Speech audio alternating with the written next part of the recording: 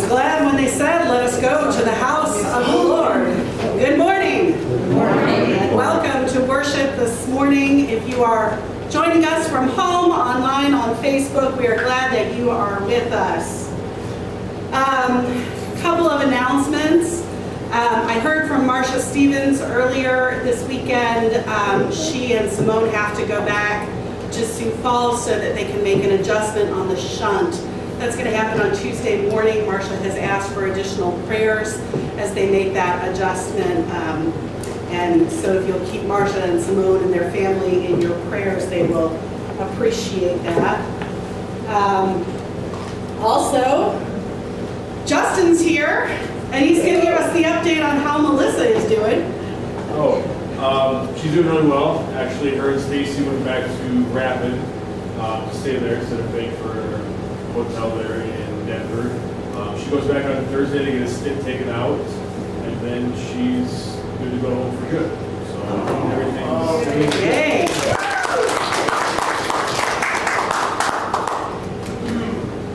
Miracles happen every day, don't they? It's a gift. It's a real gift. Are there others that we need to be aware of? We're delighted to see Eileen with us this morning. Yeah, Eileen is back today.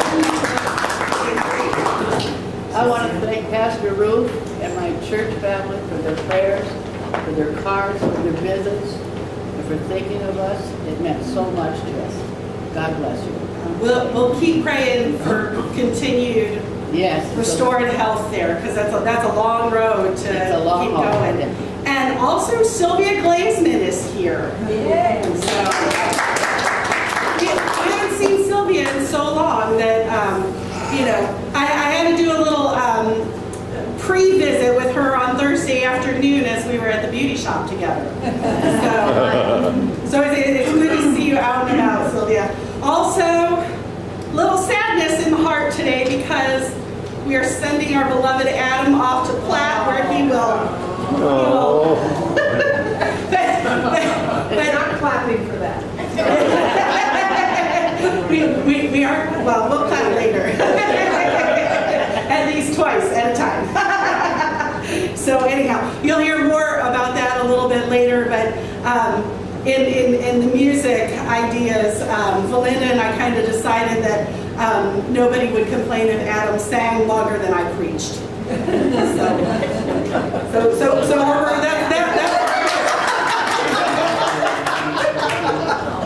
all right, I see. With that in mind, let us prepare our hearts for worship.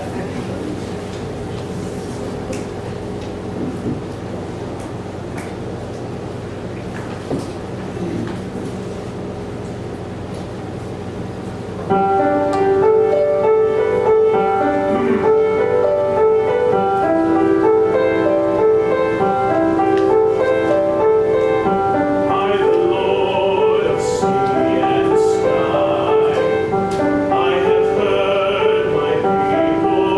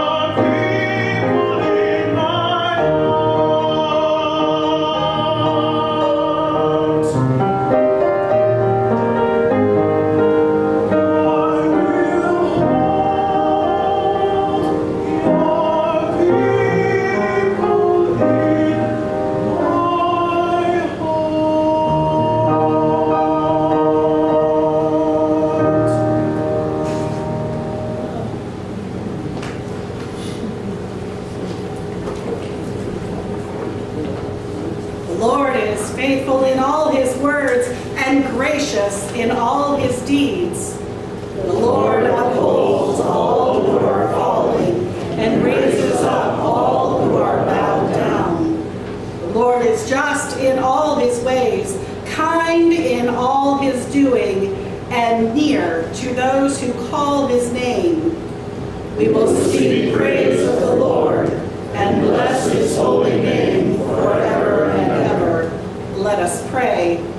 O God, we are witnesses to your glorious power. All of the works of your hand give thanks and praise to you. Your steadfast love and faithfulness sustain us. Your strength and power uphold us. Your presence assures us that you are watching over us, guiding our steps, keeping us safe. Therefore, we join our voices in praise and worship, blessing your name forever. Amen. I invite you to stand as you are able and let us sing together.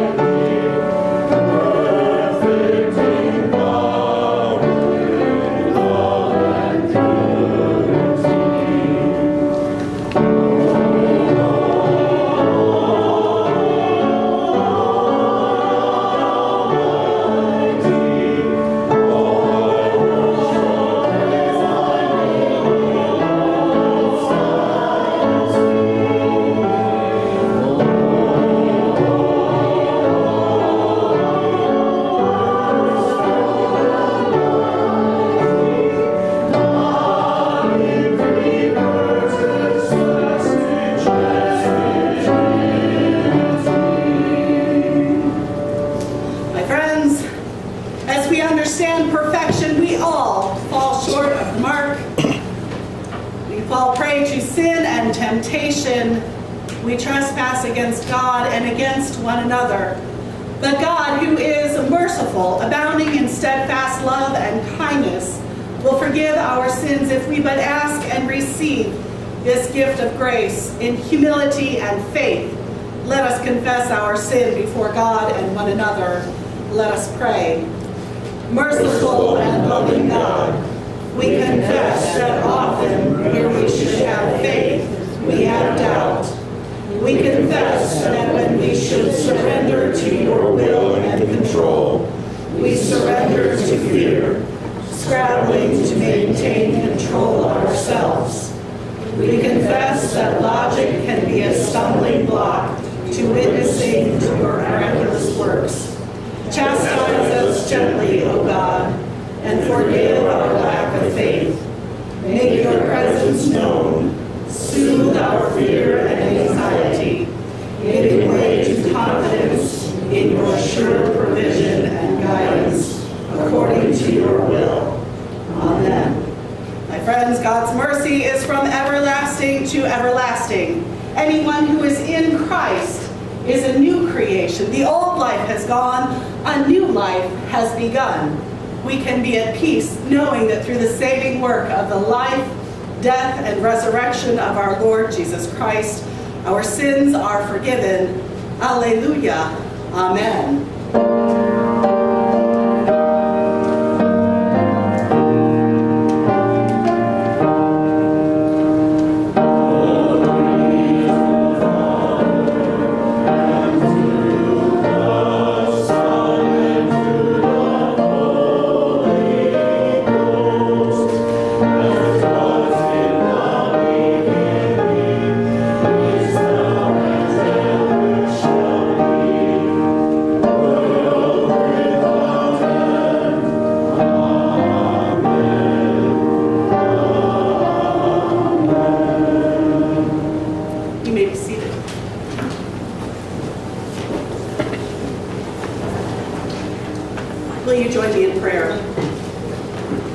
Loving God, as your word is read and proclaimed, open our ears to hear, open our eyes to see, and open our hearts to receive that which you reveal to us today. For we pray in the name of Jesus the Christ, and all God's children say, Amen. Our first lesson this morning comes from Paul's letter to the Ephesians. He writes many things in his letters, and in fact, his letters are quite prolific. But these words are words of prayer for the church at Ephesus, and I dare say for the church at Aberdeen, for the church in the world. He writes these words, "For this reason, I bow my knees before the Father, from whom every family in heaven and on earth takes its name. I pray that according to the riches of his glory, he may grant that you may be strengthened in your inner being with power through his Spirit, and that Christ may dwell in your hearts through faith, as you are being rooted and grounded in love. I pray that you may have the power to comprehend with all the saints what is the breadth and length and height and depth, and how to know the love of Christ that surpasses knowledge, so that you may be filled with all the fullness of God. Now to him who by the power at work within us is able to accomplish abundantly far more than all we can ask or imagine, to him be glory in the church and in Christ Jesus to all generations, forever and ever. Amen." Now you know me, I love a good time with children. And we are all children of the living God. And so we want to talk about prayer. Because it is Paul who models this prayer for the church, for disciples, for young followers. And I don't mean young as in small children. I mean young who are new to following the way of Jesus. You could be 80 years old and still a young Christian. Does that make sense? Right? And so for us as beloved children, it's important to know that somebody is praying for us. Paul writes the words here. Jesus spoke the words in the garden at Gethsemane before his arrest, praying for his disciples. His disciples praying for those who continue to follow the way. For those who follow the way of Jesus, continuing to pray. that the way of Jesus would become a movement around the world. And now in this day and age, we still continue those prayers. We continue those prayers for each other, for restored health and healing. We pray for those who grieve. We pray for those who struggle. We pray for those who anticipate new things and additions to family. We pray for each other. We pray for the church, and we pray for the world. I don't know if you've been watching the news headlines as they've come through during the week, but they've been COVID, rise in COVID cases with this new Delta variant. I discovered that there's also a Lambda variant. If they get too many more, they're going to run out of Greek letters for the alphabet. It frightens me ever so slightly. Horrific flooding in Europe and India. We had flooding even in the United States this past several days. How many times do we see those headlines and say, Lord, have mercy. God, help them. I wish we could do something to help. Thoughts and prayers is one way. Always, always prayer. Because I can assure you that God hears each one of those prayers, even if it's uttered, oh Lord. God hears the prayer of our hearts, knows the thoughts in our minds, and answers those prayers according to God's own will. This is why Paul models the prayer for the church and for those who come after, hoping that they too will adopt that attitude of prayer. Because we can't do it alone, and we can't do it without each other. But through God's Spirit and the work of prayer and the ways God answers, we can do anything that God asks of us. Will you pray with me? Loving God, we give you thanks for all who are gathered here in this room and with us online in worship and in spirit. We ask your blessings on the world, O God, that you would hear the prayers of our hearts even as we struggle to find the right words for them. We ask, O God, that as we pray for one another, we would be reminded that Christ also continues to pray for us and hold us in that embrace of prayer and love. May we recognize the roots of love that dwell deep within us and go into the ground for a solid foundation in your love. We ask your continued blessing, O God, as we seek to be your people and to serve your people. For we pray in the name of Christ, and all God's people say, amen.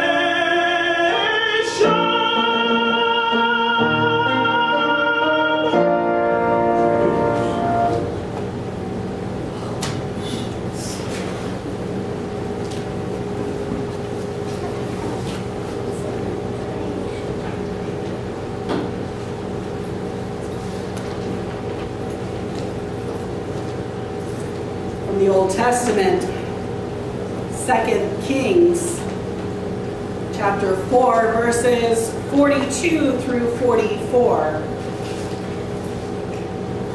A man came from Baal Shalishah, bringing food from the first fruits to the man of God, 20 loaves of barley and fresh ears of grain in his sack. Elisha said, "Give it to the people and let them eat." But his servant said, "How can I set this before 100 people?" So he repeated, "Give it to the people and let them eat, for thus says the Lord, they shall eat and have some left." He set it before them, and they ate and had some left, according to the word of the Lord. And then from John's Gospel, chapter 6, verses 1 through 21. After this, Jesus went to the other side of the Sea of Galilee, also called the Sea of Tiberias. A large crowd kept following him, because they saw the signs that he was doing for the sick. Jesus went up the mountain and sat down there with his disciples. Now the Passover, the festival of the Jews, was near. When he looked up and saw a large crowd coming toward him, Jesus said to Philip, "Where are we to buy bread for these people to eat?" He said this to test him, for he himself knew what he was going to do. Philip answered him, 6 months' wages would not buy enough bread for each of them to get a little. One of his disciples, Andrew, Simon Peter's brother, said to him, "There is a boy who has 5 barley loaves and 2 fish. But what are they among so many people?" And Jesus said, "Make the people sit down." Now there was a great deal of grass in the place, so they sat down, about 5,000 in all. Then Jesus took the loaves, and when he had given thanks, he distributed them to those who were seated. So also the fish, as much as they wanted. When they were satisfied, he told his disciples, "Gather up the fragments left over, so that nothing may be lost." So they gathered them up, and from the fragments of the 5 barley loaves left by those who had eaten, they filled 12 baskets. When the people saw the sign that he had done, they began to say, "This is indeed the prophet who is come into the world." When Jesus realized that they were about to take him by force and make him king, he withdrew again to the mountain by himself. When evening came, his disciples went down to the sea, got into a boat, and started across the sea to Capernaum. It was now dark, and Jesus had not yet come to them. The sea became rough because a strong wind was blowing. When they had rowed about 3 or 4 miles, they saw Jesus walking on the sea and coming near the boat, and they were terrified. But he said to them, "It is I. Do not be afraid." Then they wanted to take him into the boat, and immediately the boat reached the land toward which they were going. This is the word of the Lord. Thanks be to God.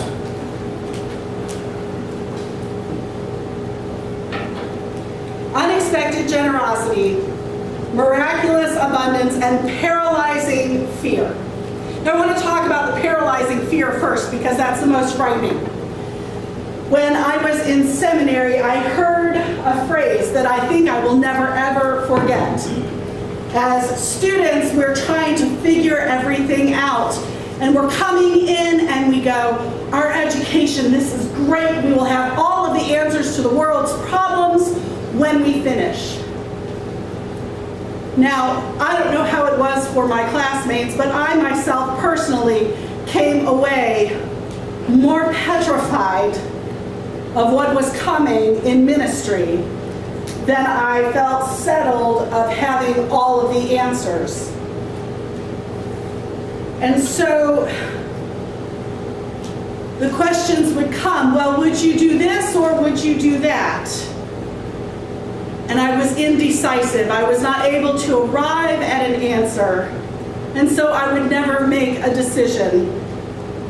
And I worked with a spiritual director at the time, and as we were talking and processing on this anxiety and fear, she said, you know, Ruth, there's this phenomenon called paralysis by analysis.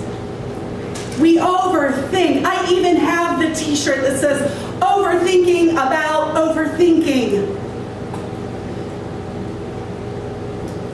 Overthinking causes anxiety. Logic is a stumbling block to our faith. And this is what happens in these stories, both in the Old Testament with Elisha and here with the crowd of 5,000 with Jesus and his disciples.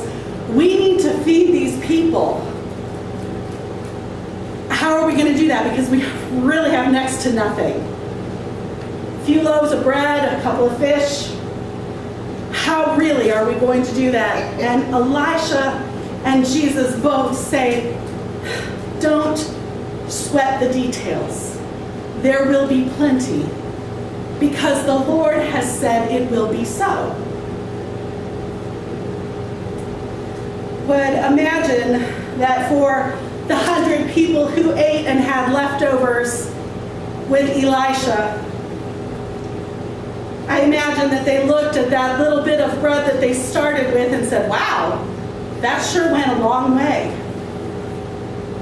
But that crowd of 5,000 with Jesus and his disciples, we're going to have a riot, Jesus, if we don't get this right. Make the people sit down. Distribute the bread and the fish, and everybody will eat their fill. And they did. Logic dictates we won't have enough. Faith provides the possibility for God to do miraculous works. Logic gets in the way of God being able to do the things that God does. Our fear and anxiety paralyze us, keeping us from stepping out on faith to say, all right, Lord, this is your show. Let's see what you got. Not in the tempting your Lord idea, but in that opening of ourselves to say, all right, Lord, here we go. Your will. In spite of my anxiety, in spite of my concern, in spite of the lack of bread and fish and probably water or wine, your will, oh God, your will be done. Faith is scary like that, isn't it? I would imagine that for a college graduate heading out to his first big, real job in the world, moving to a different part of the state, hundreds of miles away from his family and his church family. I'm not picking on anybody. But there has to be an element of fear that's associated with that. And everyone in this room will understand this idea of fear and anxiety. And yet we go. Why do we go? Because the Lord is calling. You would not be going there if we had our way. But the problem is that the Lord will have the Lord's own way. And so you will go with the Lord's blessing. And we will stay, anxiously awaiting a visit, a return home,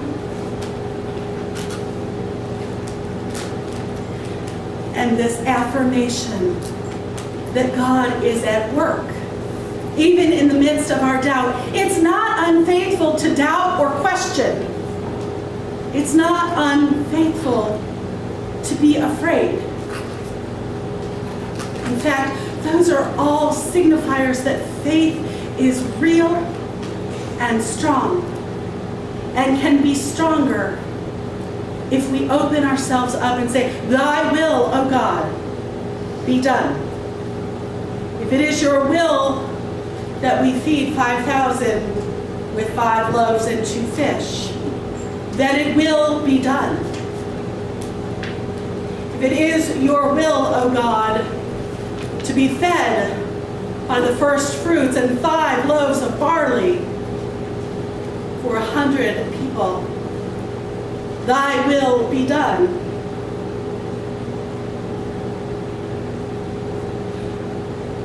For the disciples on the boat, the waters coming up, maybe sloshing into the boat under the heavy winds, and the darkness just before dawn, as Jesus walks out, the disciples, remember, are miles out from the shore. And as they are trying to get Jesus to come into the boat, they reach land. It is a fearful appearance for Jesus. It is unexpected. It is startling. Do not be afraid, it is I. Okay. How'd you do that? Doesn't matter, but we're here now, so let's get out of the boat and go on to the next thing. Fear is integral because it is a benchmark, a milepost marker. It is integral to building our faith, because we remember that one time when we were so scared and we went beyond the mile marker anyway and experienced abundant blessing. Sometimes it is what we expect. Sometimes it's hard, it's painful, it's frustrating. Other times the anxiety drains away in the midst of what was I afraid of.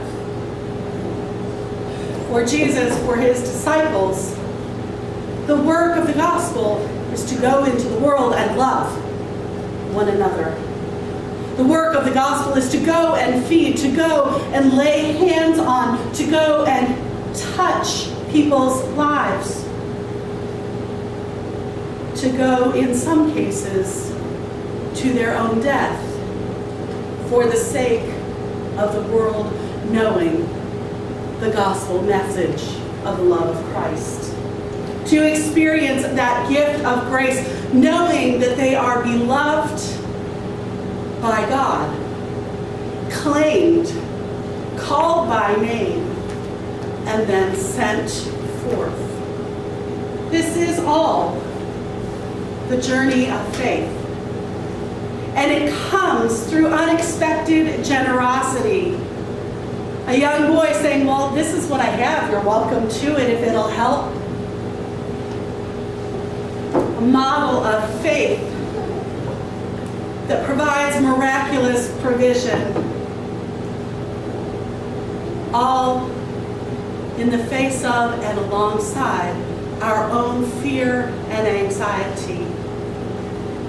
That when we step out of that grip, we move into a place where God is present and revealed to us in miraculous provision. Now, think that this meal, this simple meal of fish and bread with leftovers, an abundance that left baskets of leftovers,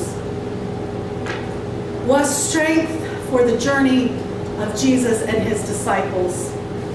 But it also put faith in the hearts of those who were fed, where they would revert to logic so that they could see God revealed in the abundant feast. God is being revealed to us every day. Where do you see God? Where do you see God? I won't make you answer the question because it feels like it's a test and school's not in session. But where do you see God? Do you see God in the sunrise or the sunset and the glorious colors painted across the sky? Do you see God, or maybe really rather hear God, in the blowing of the wind and the falling of the rain, such as yesterday morning?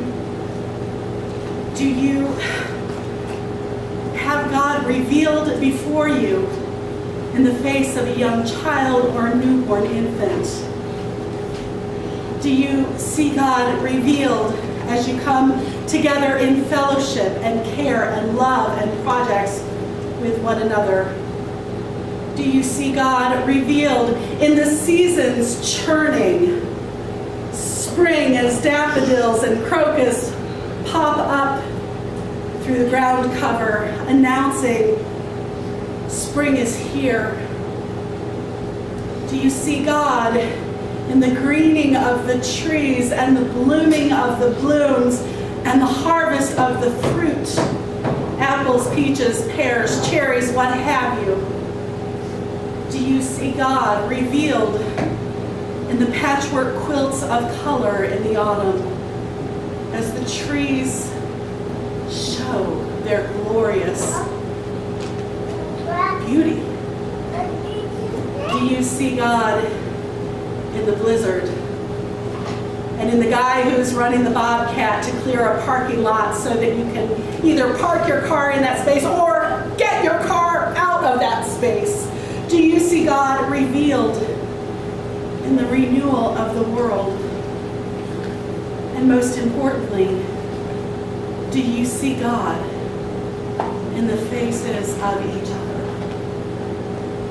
God is being revealed in unexpected ways, in miraculous ways, in spite of and alongside of fear and anxiety.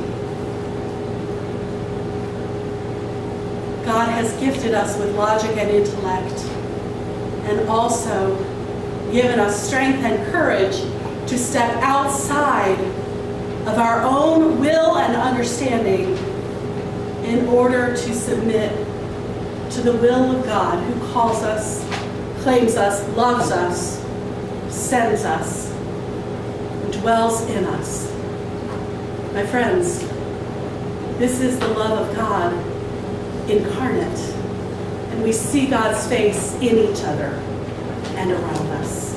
Amen. I invite you to stand as you are able. Let us declare what we believe using the words of the Apostles' Creed printed in your bulletin. I believe in God the Father Almighty, maker of heaven and earth, and in Jesus Christ, his only Son, our Lord, who was conceived by the Holy Ghost, born of the Virgin Mary, suffered under Pontius Pilate, was crucified, dead, and buried. He descended into hell. The third day he rose again from the dead. He ascended into heaven and sitteth on the right hand of God the Father Almighty. From thence he shall come to judge the quick and the dead. I believe in the Holy Ghost, the Holy Catholic Church, the communion of saints, the forgiveness of sins, the resurrection of the body, and the life everlasting. Amen. You may be seated.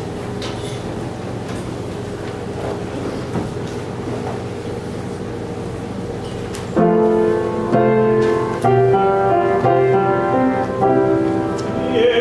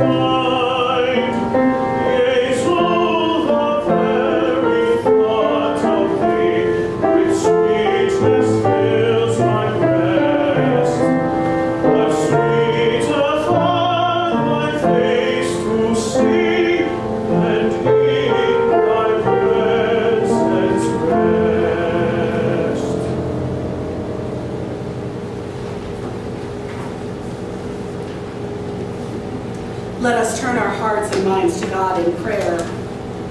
Let us pray. Loving God, in the stillness of these moments, hear our prayers. We pray for your world, for all who dwell in it, for those who have been in harm's way, oh God, we pray. We pray for those who have been in the midst of disaster, of flooding in the United States, in Europe, in India. We pray for those who grieve, oh God, such catastrophic loss of life. Our hearts break with the world, with compassion, oh God. Let your compassion be our compassion. We pray, O God, for those who are ill and struggling for good and renewed and restored health. Our prayers go especially with Simone this week. She returns to surgery for an adjustment. We ask for blessings on her and on the staff who are charged with her care. We ask your continued blessings on Melissa as she recovers from kidney transplant surgery, and on Justin as he recovers from donating that kidney. We ask for a special blessing, O God, on your church, that it would continue to be a beacon of light and love in the world, of service and compassion, following the way of Jesus the Christ. We ask your blessings, O God, and ask that you would hear and answer our prayers according to your will. For we offer them up in the name of Jesus, and through these words and music, we pray.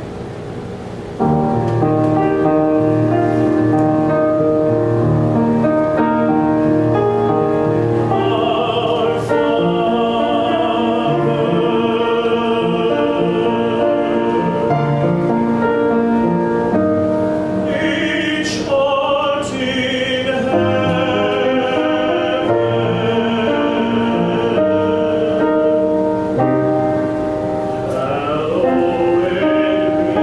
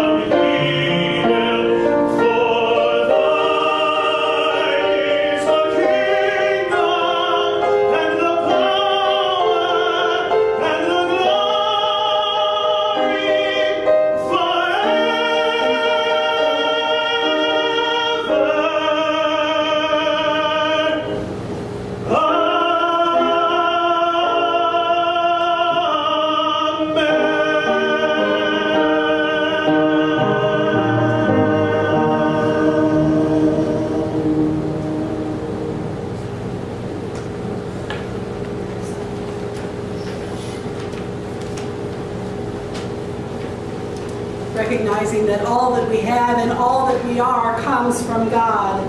Let us now give back to God our gifts and our offerings. Will the ushers please come forward?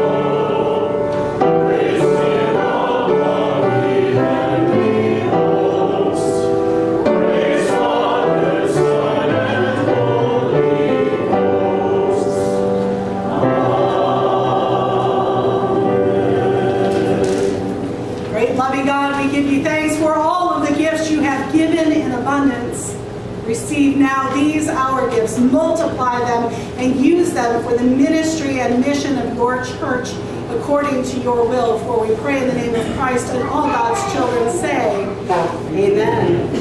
I invite you to remain standing and let us sing together, Jesus Loves Me.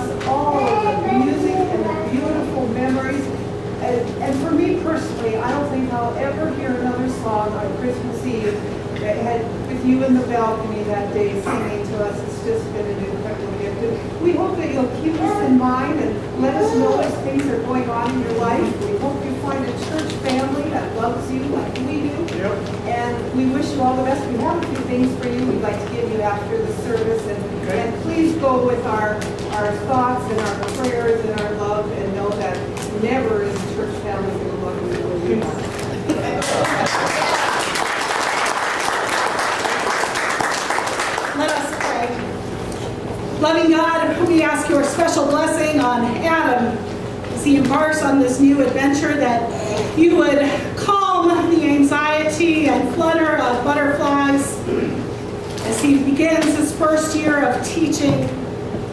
Let the music, oh God, that he has so richly shared with us be a blessing for his students and be a blessing for him.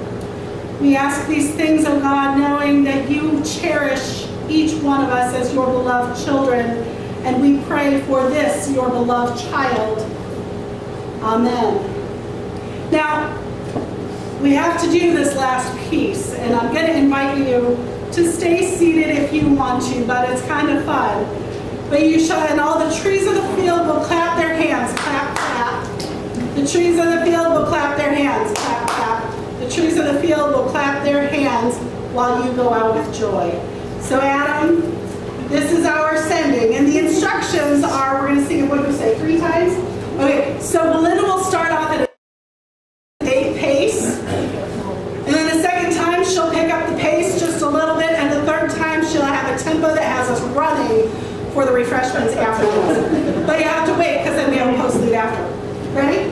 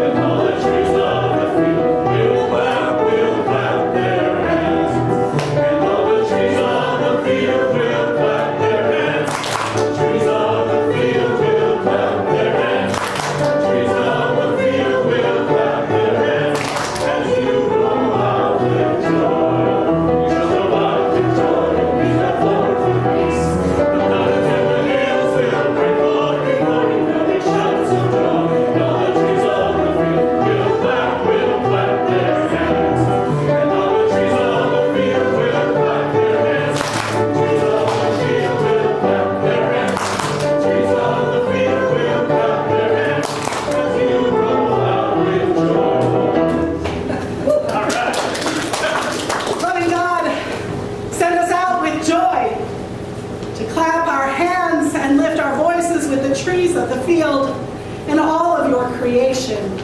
Send us out knowing that the grace of your Lord Jesus Christ, the love of God, and the fellowship and communion go with us today and evermore. Amen. Please stay seated.